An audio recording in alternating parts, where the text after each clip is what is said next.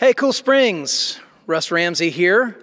I wanted to give you a quick update on what we're going to be doing for the next few weeks in light of Governor Lee's executive order that came down pertaining to COVID and gatherings and things like that. And so you should have received an email laying all of this out, but I wanted to just walk us through it here with you directly.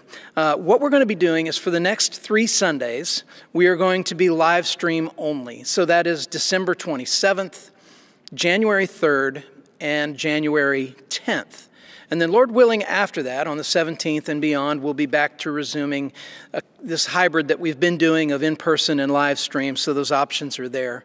But as we're doing this, there's a couple things I wanted to remind us of as we're going into this. The first is that we really want to encourage 100% participation in these worship services. If you call Cool Springs your church home, we really encourage you to tune in to these services. And I would encourage you to do it at 9 as a way of preserving the rhythm of making corporate worship part of your Sundays.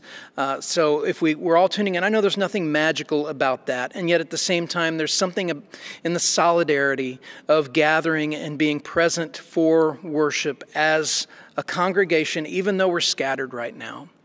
And the other thing I want to encourage is 100% participation for those who are able right now to participate in our year-end giving. December is a big month in the life of the church. About 25% of a church's income comes in this particular month. And so I want to encourage you in that. Now, as we go into the holidays, this is a time where many of us I know, and I'm counted among them, I'm weary. I'm tired of living my life with COVID in mind. And so one of the temptations that goes with that is to let our guard down. The holidays are here. We're just tired of this. There's a vaccine that's being rolled out. So there are a lot of things that might factor in us wanting to let our guard down. And I just want to encourage us all, don't do that.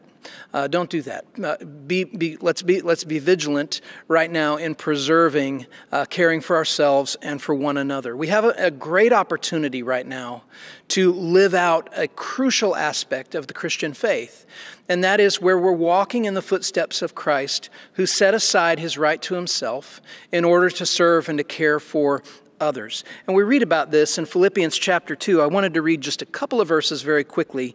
This is written by the Apostle Paul while he was suffering. He was in prison.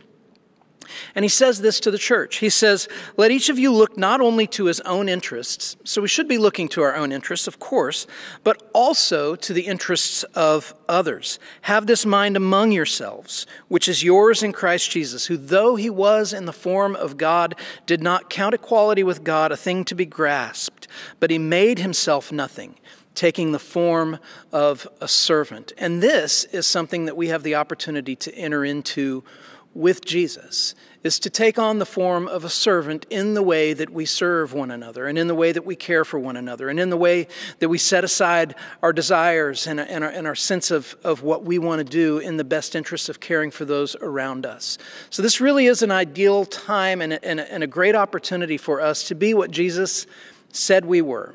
We talked about this last Sunday in the sermon. As Jesus said, "You are the light of the world. You're a city set on a hill." We have an opportunity to model for those around us living self-deferentially as people who are following Christ and laying down ourselves and our desires and our comforts in order to care for others. And so let's stay in it. Cool Springs, let's stay in it. And I'm looking forward to resuming the time when we can gather back together again for our hybrid of in-person and live stream services. And until then, I hope you have a Merry Christmas. I love you, Cool Springs.